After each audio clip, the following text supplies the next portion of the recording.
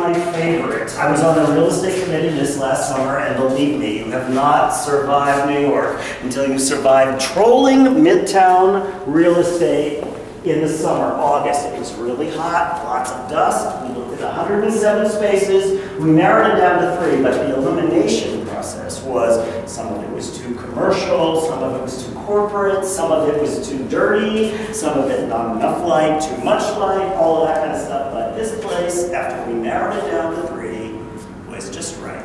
So down this way, what we got is hey, you know me, this is my favorite part of the whole place. It's the kitchen, right? Refrigerator for the members. There's a microwave. There's really great light here. Oh yeah, and then right here there's going to be a market table where everybody can sit, have a meeting, pull up a chair, whatever you want.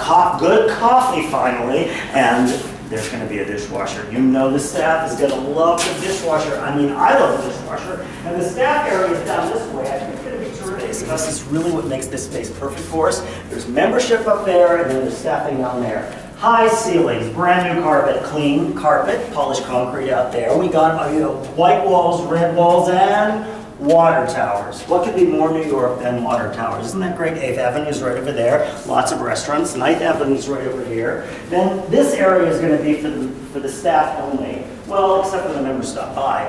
I think this area has a lot to recommend. Worldwide headquarters. This is the staffing area. It's a little cozy, but I'm sure with a little smudging, we'll clean the air, we'll make it holy, we'll make a spirit of collaboration that moves around the room, collaborating. This is Barbara's office. Barbara's office is going to be smudged. Smudge Barbara's office.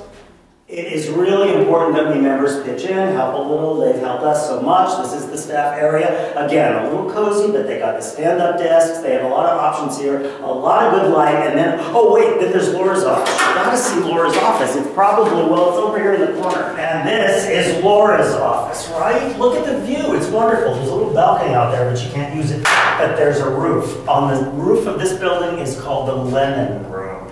John Lennon recorded Imagine here. John Lennon recorded Imagine here. What do you think, Josh? What do you think?